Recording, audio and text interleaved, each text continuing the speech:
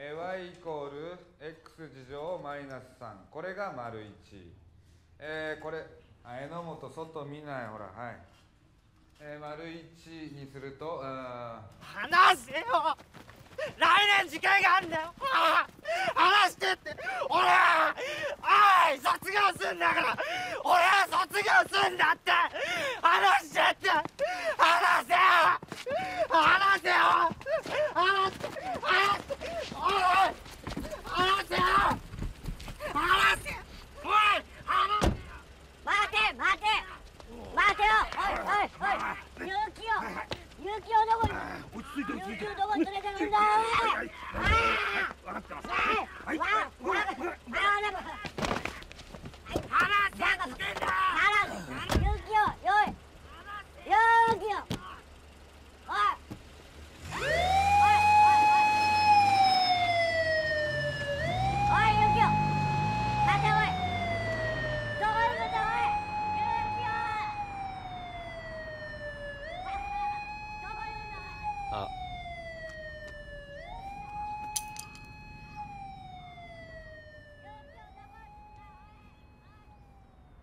い。よう、木村。あ、どうも。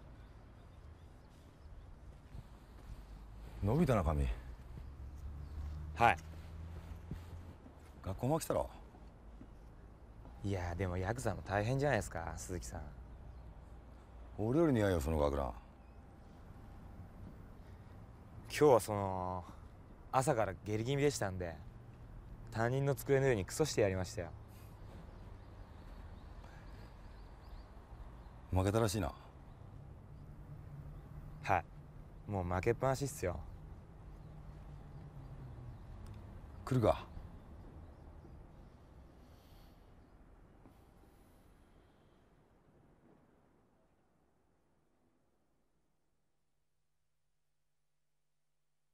グッドタイミングです。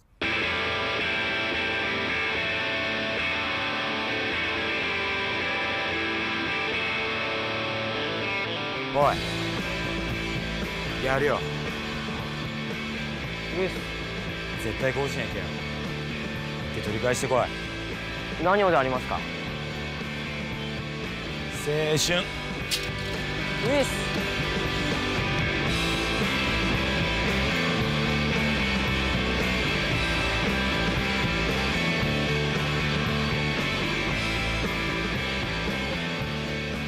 野球一筋青春かけて目指すは男甲子園。クソみたいな学校で野球だけが俺の花。金属バットに命かけ投げるボールに夢込めた。咲かせてみせます野球魂。叫ぶ拍手と歓声に紛れて見えた母の顔。こんな愚かな俺だけど愛してくれる人がいる。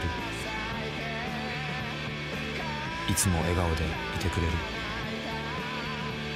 そんなあなたを愛してます。たとえ我が身は滅びても汗と涙が枯れるまで走り続けろ甲子園。我が青春に悔いなし。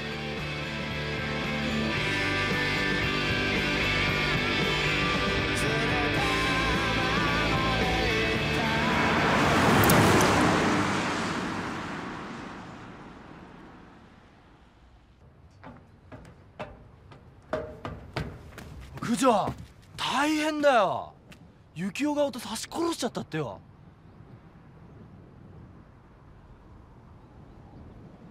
九条、聞いてんのかおい。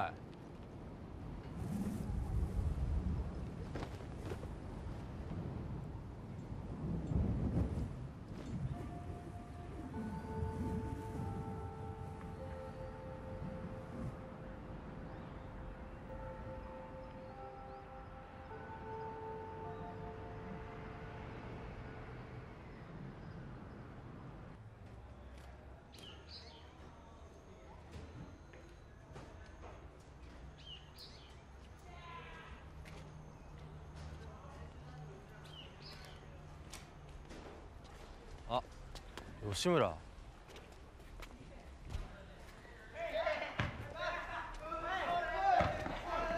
ったなあいつ。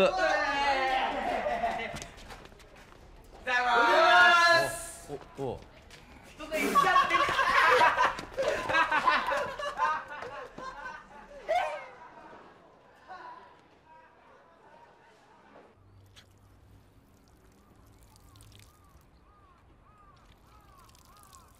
急に寂しくなったな。そうでもないです。バカはまだいます。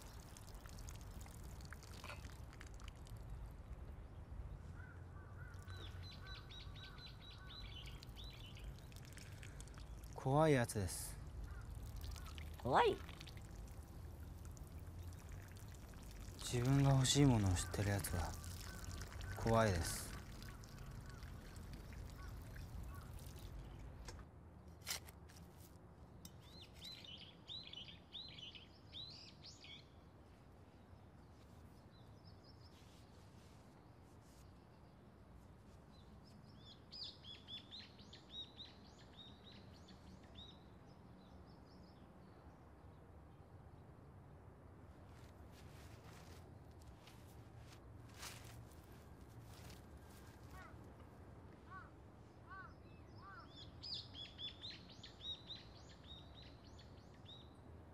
元気？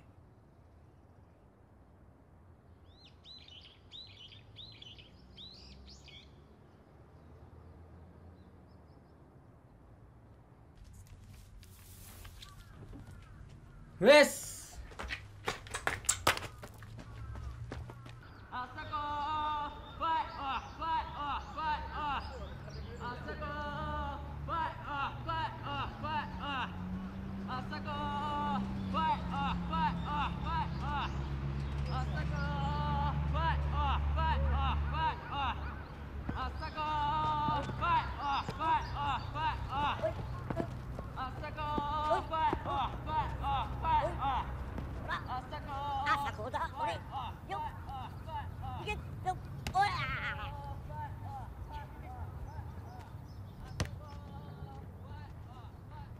おい九条、レオが7回叩いたって知ってるか？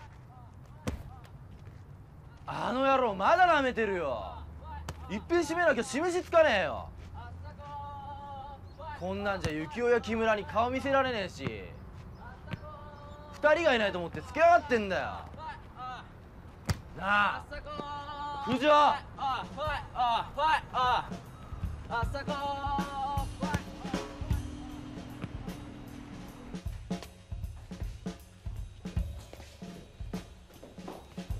レオ君だっけ？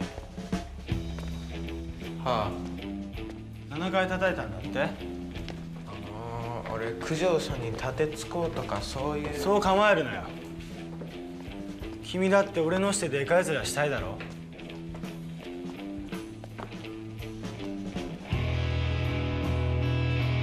きたー！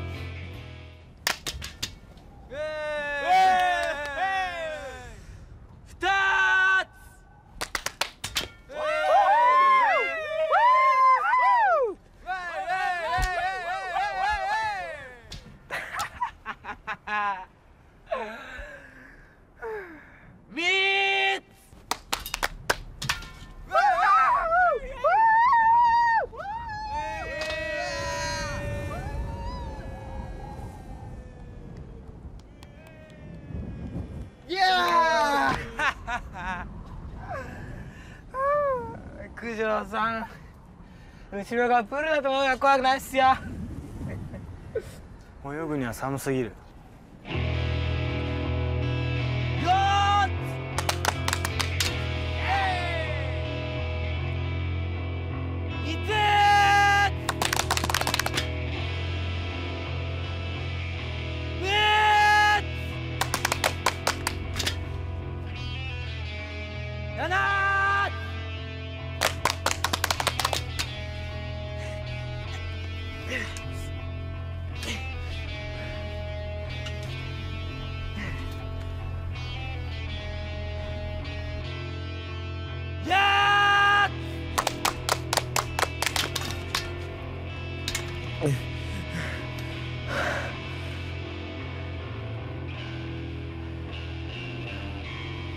怖いか？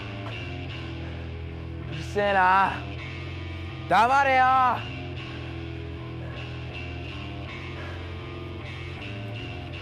無理だ。お前じゃいけない。遠すぎる。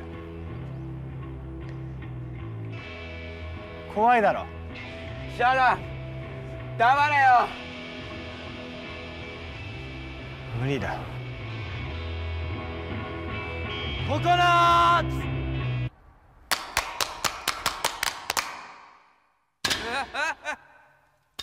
マーン。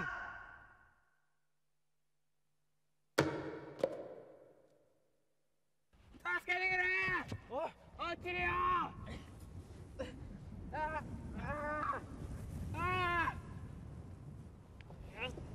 助けてくれ。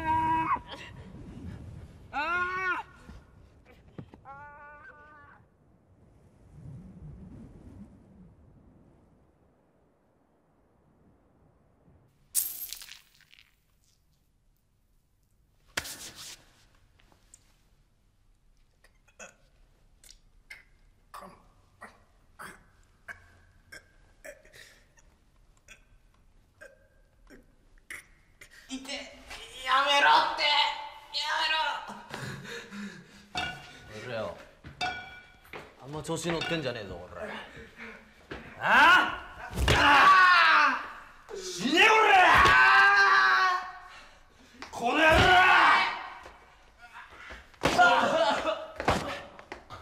ピアスだ。死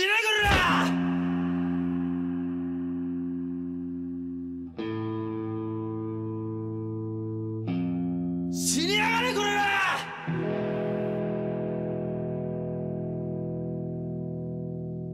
ぶち殺すぞこの野郎。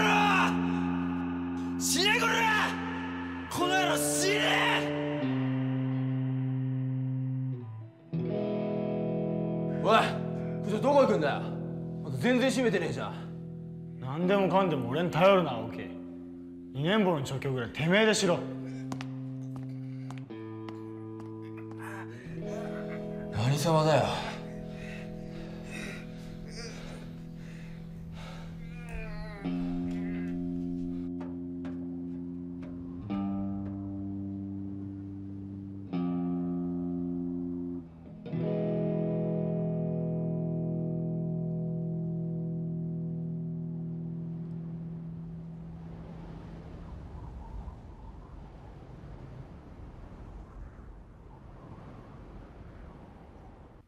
はい、で、カッコ2の方の答えは、求める範囲が y イコール x プラス1分の 2x プラス3のグラフが、直線 y イコール x プラス3よりも上方にある x の値の範囲だから、x の値の範囲っていうのは、今言ったように x 小なりマイナス2、マイナス1、小なり x、小なり0。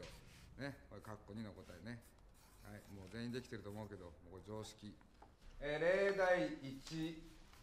関数 y イコール x プラス1分の 2x プラス3について次のものを求めよう。括弧1、この関数のグラフと直線 y イコール x プラス3との共有点の x 座標。ね、九条また違うか。お前九条君にはもう苦情が殺到だよ。は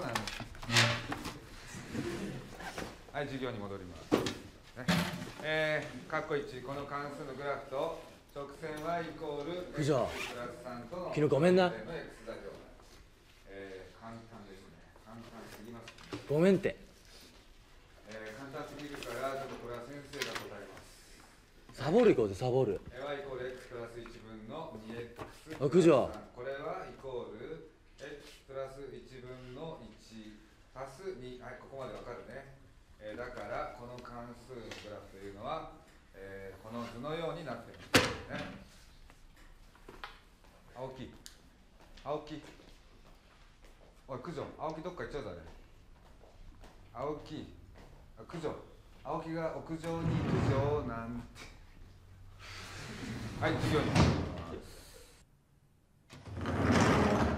おばあばばあ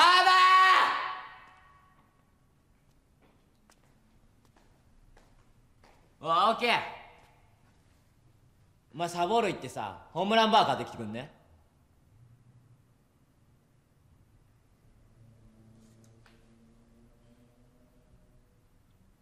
おいなんだよ鶏野郎。お前九条のパシリだろ。俺は九条とタメだぜな。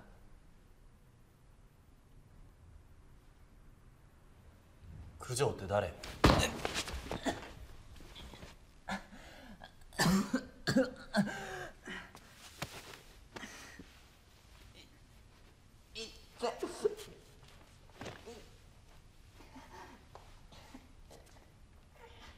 あいつは上から見下ろしてるだけじゃねえか。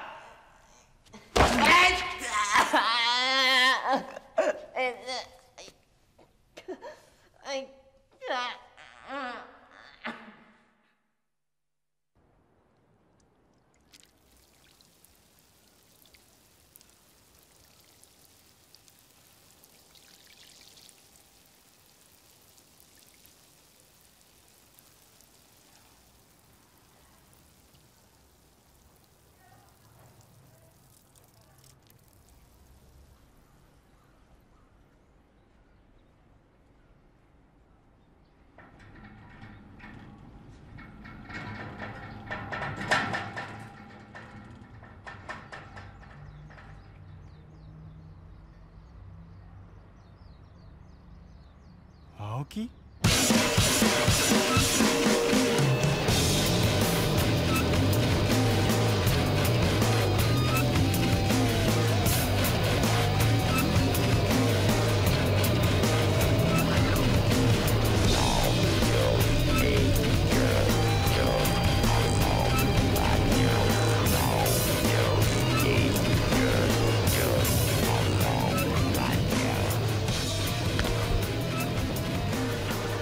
あ、堀君、目が見えない。堀君、何大げさ動いてんだよ。いや本当にどうしよう。堀君どうしよう。本当？うん。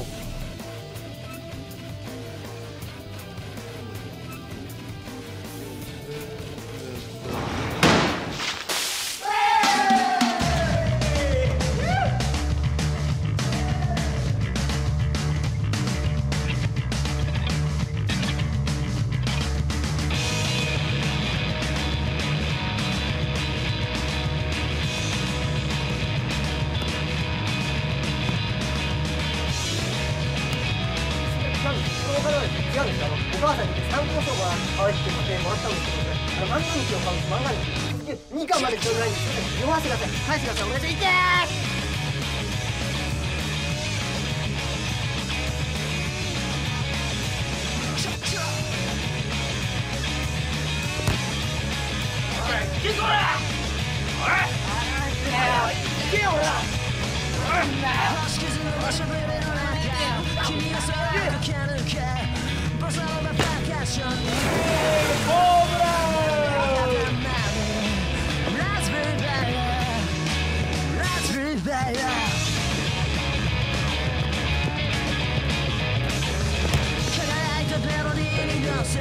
君は心を貸せて悲しみはメリーゴーランドでただ繰り返してたラズベリーベイベーラズベリーベイベー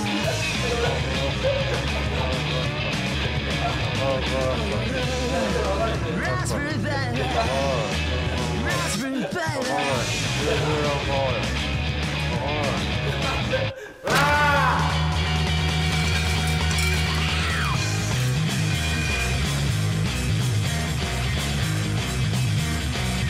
Baby, let's go.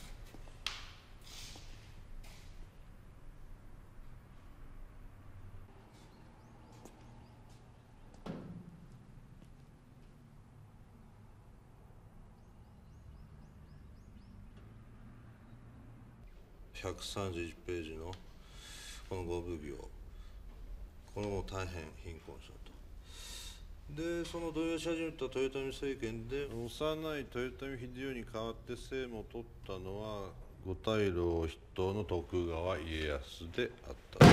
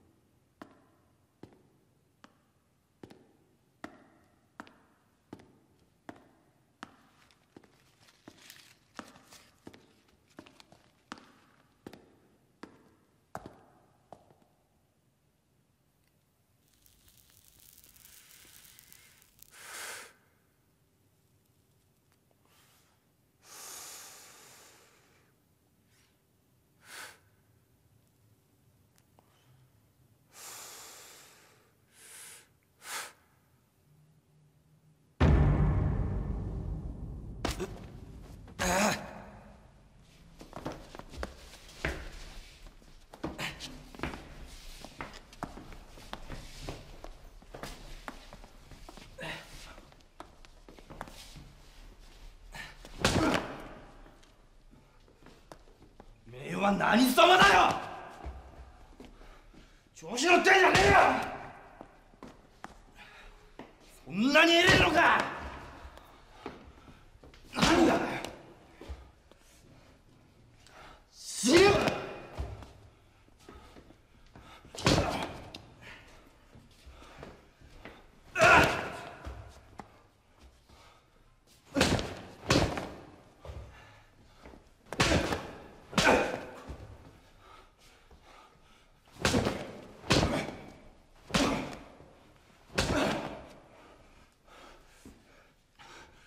ここが嫌なら来んじゃねえよ。大好きなんだよクソ野郎。じゃあ死ぬまでよ地獄にしてやるよ。お前には無理だよ。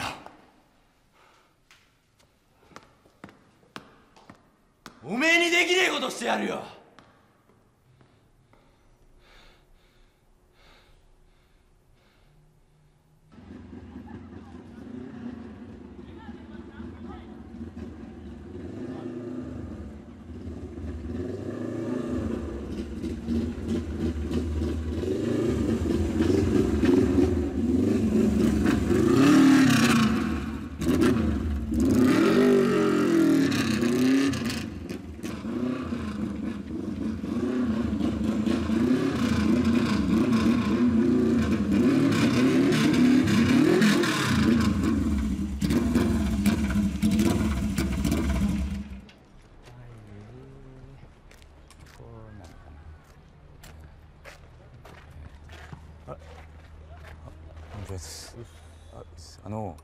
3年1組の青木くんの関係者の方。あ？え？なんだよおめえ。どこの高校のもんだよ。高校？ああ。高校はこれ。あ、ファルコン。ごめん、わかんねえ。わかんねえ。頭悪そうだね、どっちにしても。ファルコンってお前。わかんないのは外人といやいや、そんなのもういいよ。外人とかここ日本だし、しかも俺らの学校だしここ。ああ、そっか。っていうか、何このバイク。これ。何色これ。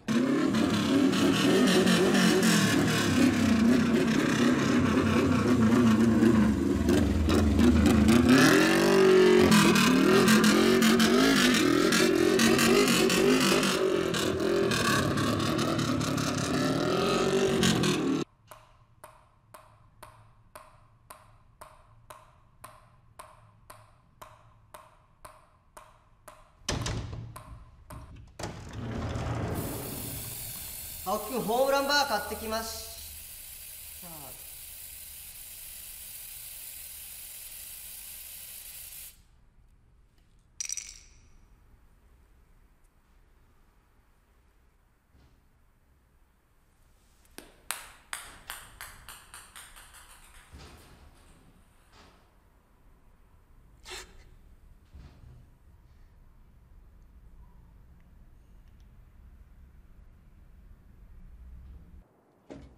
幸せなら手を叩こう。幸せなら手を叩こう。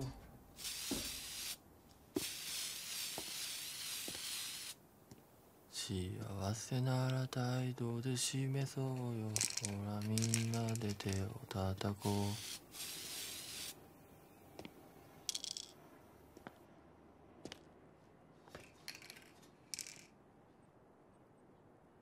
夢はパイロットでした。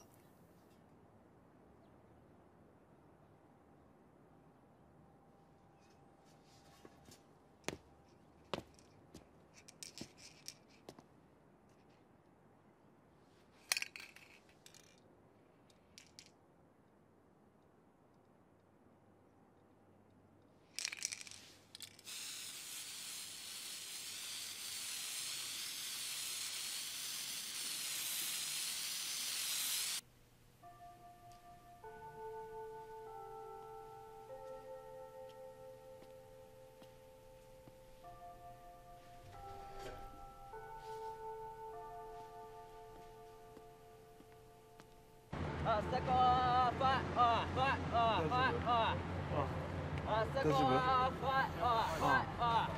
夫？ゆっくりでいいからさ、ね、ゆっくりでいいから、気をつけて。ね。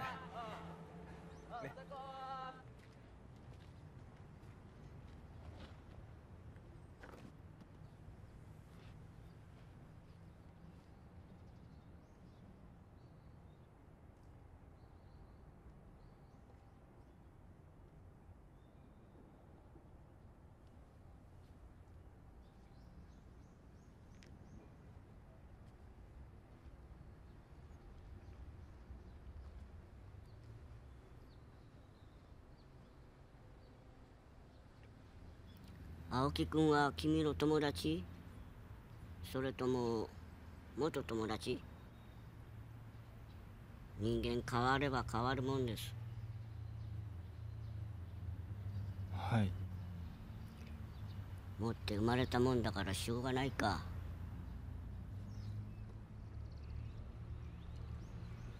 花枯れてますよ。枯れてもまた咲く。でも枯れない花はないでしょ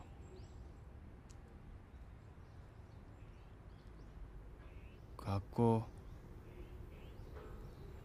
やめようと思ってます。毎日水はやってますか？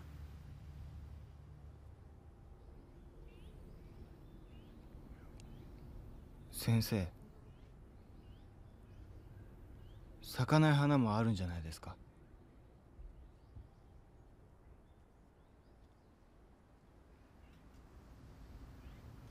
花は咲くものです。枯れるもんじゃない。私はそう思うことにしてます。それは大切なことです。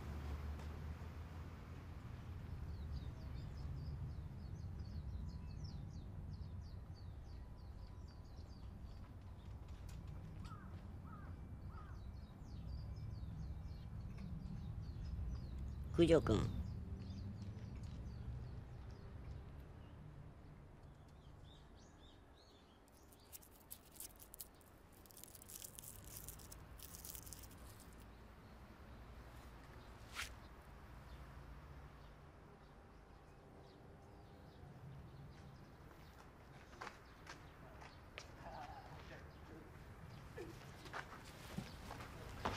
帰ります。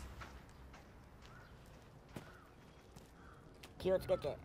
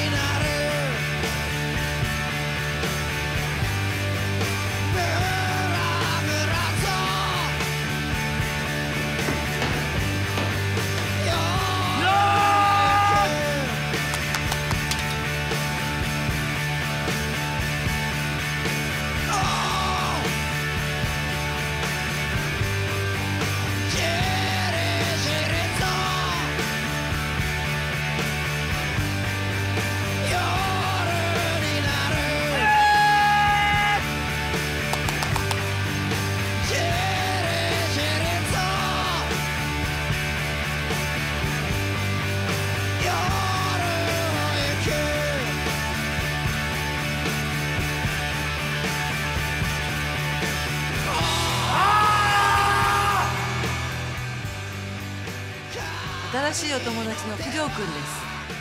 みんな仲良くしてあげてくださいね。俺青木、よろしく。あ、どうも。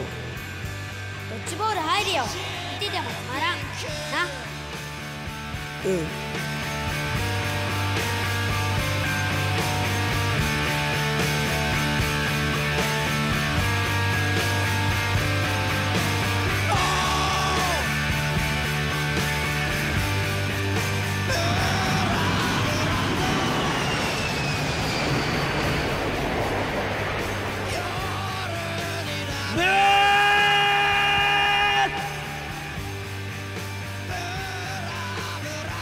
じゃあ俺も連れてってくれよな。